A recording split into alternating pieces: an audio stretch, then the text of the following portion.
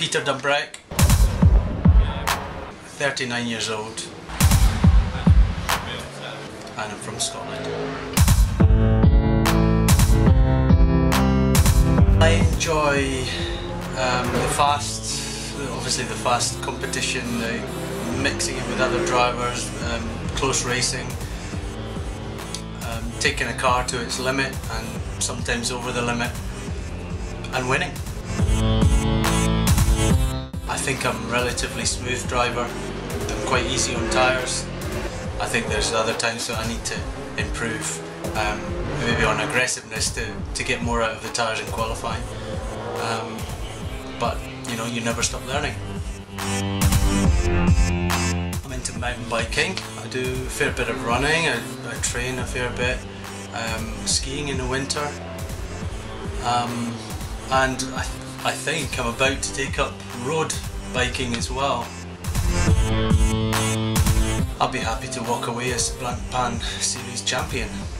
I think the big picture is, if I can walk away and say, well, I've done a good job, I've done my best, we've had good results, then I'll be satisfied with that, because at the end of the day, there's many things in motorsport you can't control, but the one thing you can control is how you drive the car, and I want to do my best job.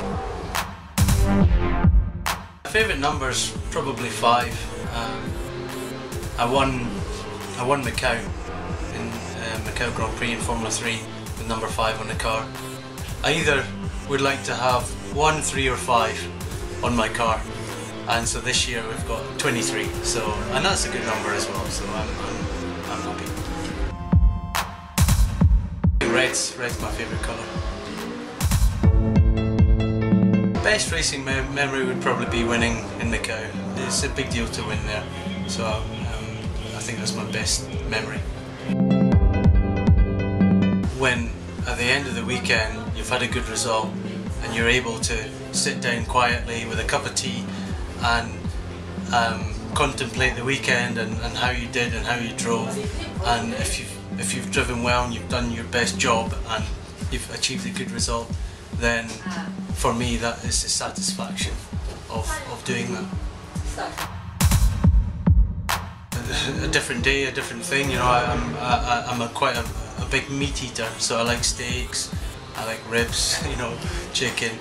But you know, my time in Japan, I ate a lot of noodles and rice as well. So you know, I can adapt. Wherever I am, I'll eat whatever, except fish. I like a bit of everything. Lately, it seems that the 80s have been having a bit of a revival.